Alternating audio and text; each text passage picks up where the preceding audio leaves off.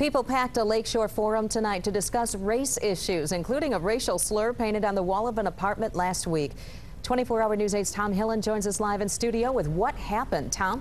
Well, good evening, Sue. People we talked to at tonight's meeting in Grand Haven told us they felt like tonight's forum was key to getting the conversation about race started. The open forum was hosted by the Lakeshore Ethnic Diversity Alliance.